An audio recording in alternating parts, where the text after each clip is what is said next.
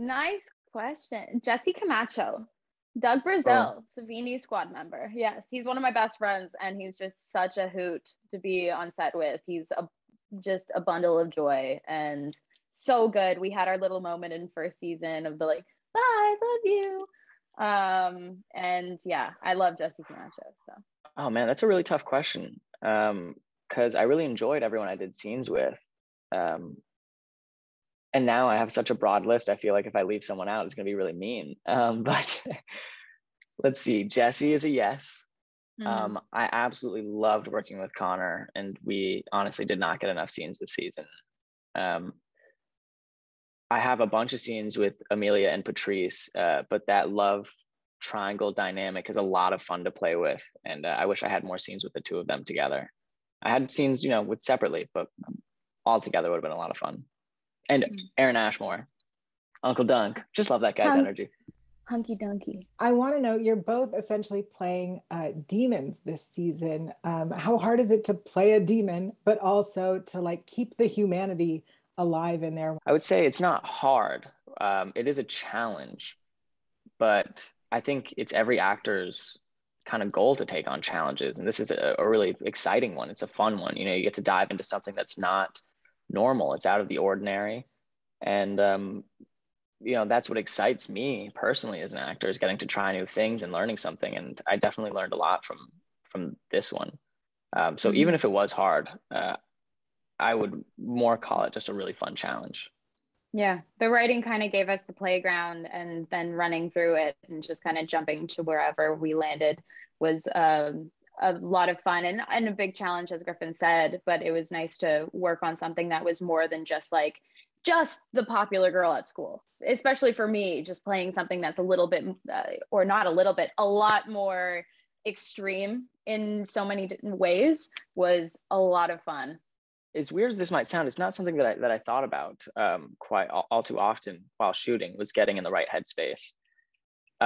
Gabe is such like a multi-dimensional character that he's never just one thing at any given time. He is a demon, but he's been in this world for so long. He's taken this shape, this form, and he's starting to live in the human world. And I think you'll notice during this season, this isn't necessarily a spoiler, but he sort of struggles internally, or at least this is how I saw it, with the issue of being human at the same time. It's not a major plot point or anything, but in the back of my mind, that's sort of how I always saw it, was this guy is evil personified, but he's more than that.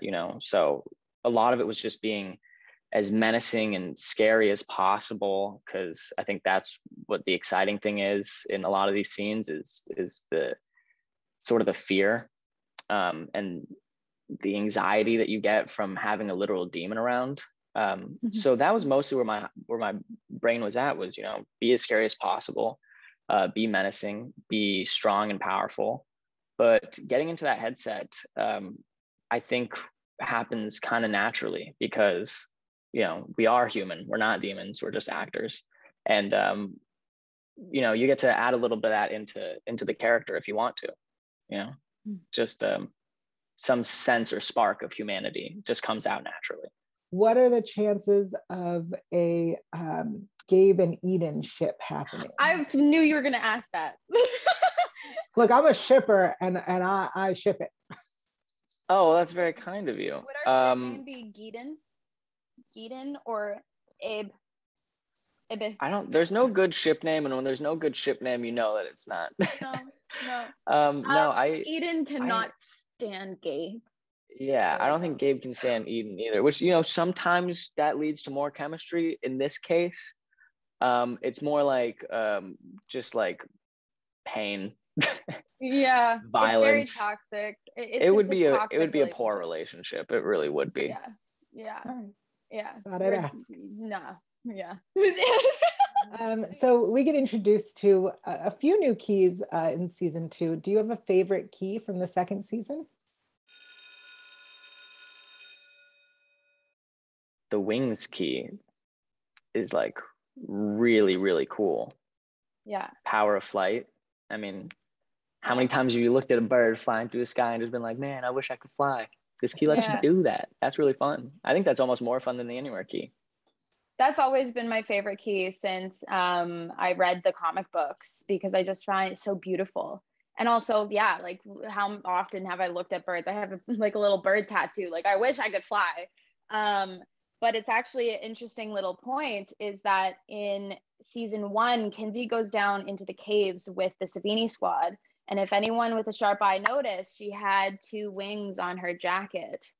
That was a foreshadowing for second season. So it's really cool to see Kinsey play with that in the second season. But yeah, that is a spoiler. Honestly, the small world key does not seem that interesting to me. I mean, like to have in real life. Yeah. I mean, can you take things, what I always wondered, I mean, I always wondered was, could you take something like out? Could you take like a person out of the small world house? And then would they be like little ant people? You know what? Tune in to Lock and Key seasons 2 and 3 to maybe have your question answered.